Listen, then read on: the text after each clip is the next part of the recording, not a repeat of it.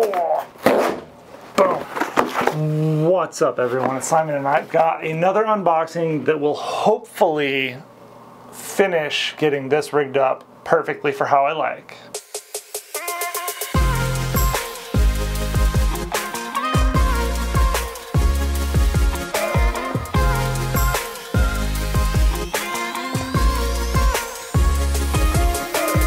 Alright, there we go.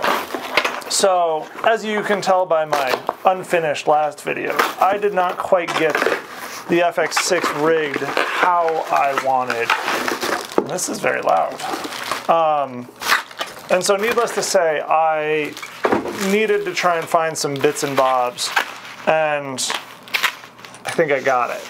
But also, I ordered a couple more Rycote things to play around with different rigging of the custom microphone mount.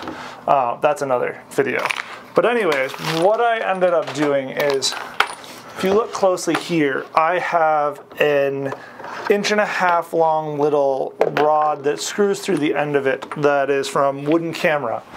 And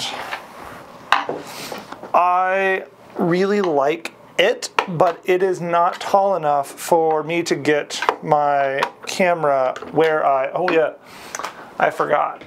This is actually SAE, not metric. So, long story short, this little 1.5 inch rod did not do what I needed. So, the thing that made the most sense was the 3-inch rod that is from the same company, Wooden Camera, and hopefully this will still do what I want it to do. So one of my worries is that I don't want anything sitting higher than this point up here, because this is basically like the threshold of what fits in my backpack, and this is going to be a little bit of a tight squeeze. So hopefully this works how I think it will. Oh, that's a lot taller than I was thinking. But hopefully it's not too tall. But anyways, so now we can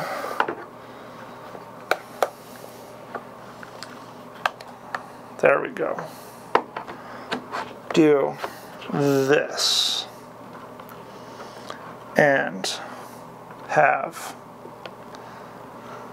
the, oh yeah, there we go. That's the ticket.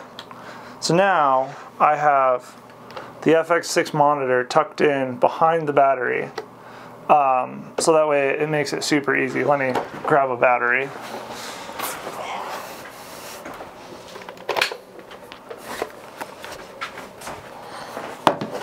So basically, now this whole thing is nice and neatly tucked in. So I have gold mount battery with the viewfinder with my camera settings tucked in behind it.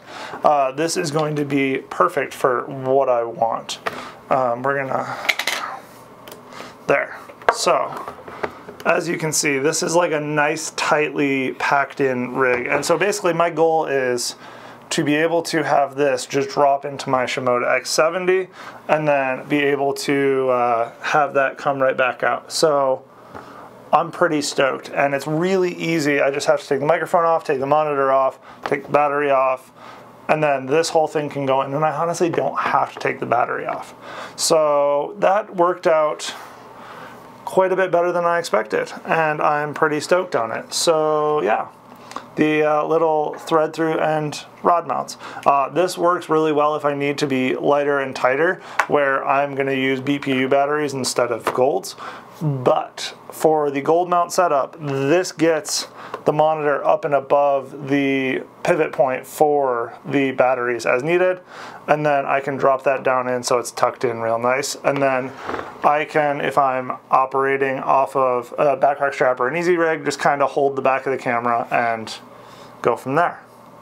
That's all I got for this one. I'm going to do another thorough deep dive on the entire rig shortly. Be sure you're subscribed for that one. That's all I got for this one.